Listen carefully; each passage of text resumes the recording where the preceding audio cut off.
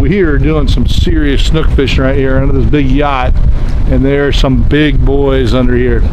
We're contending with the pilings, the drive shaft, the propellers. We're ready to hook two. Can't get them out. It's adrenaline pumping right here. This is fun.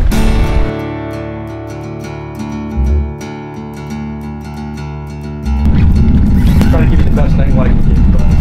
That's it. That's it. Run the water. Run the water.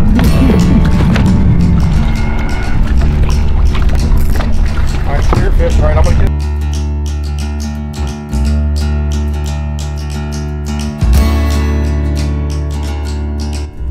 We're out here in Stuart, Florida. We're fishing the EVX carbon rods with the Pixar reels.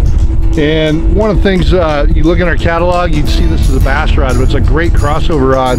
We're pitching live baits here for snook, but for those of you up in the Northeast, this is a great bucktail rod. You use it for fluke or striper.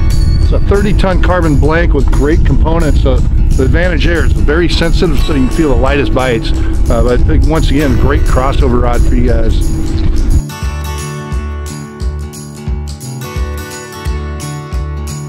I've got the new Pixar 40 size reel, so it's really a perfect size for the snook fishing. And we're fishing this with the yo-zuri braid. And this is a new Ricky Red rod that's going to be coming out at ICAST this year. It's a 24-ton carbon rod, so it's really sensitive. Gives you a nice hook set, and it's got all Fuji components, so Fuji guide, Fuji reel seat, and you got the nice swelled cork on here. So it's just a real nice, comfortable combo for when we're throwing out this live bait.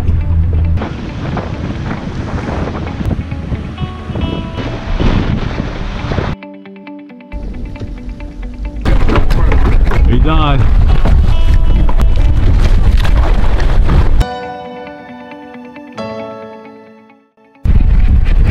So what we got here is we came up on a wreck. We're dropping down deep. We're at about 85 feet. We're just a vertical jigging. I've got some chance at some amberjack down there. When I'm fishing here, I've got the metalloid reel. This is the 12 size. This is a 2-speed reel.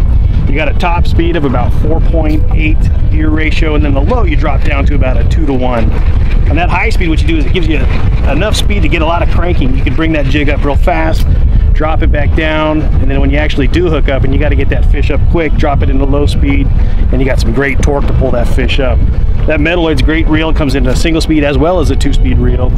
This 12 side, you got a lot of capacity if you're fishing some deep areas, and it's an aluminum reel, so you got a lot of rigidity, a lot of strength in this guy. Well, we're trying to get one here, so hopefully we do.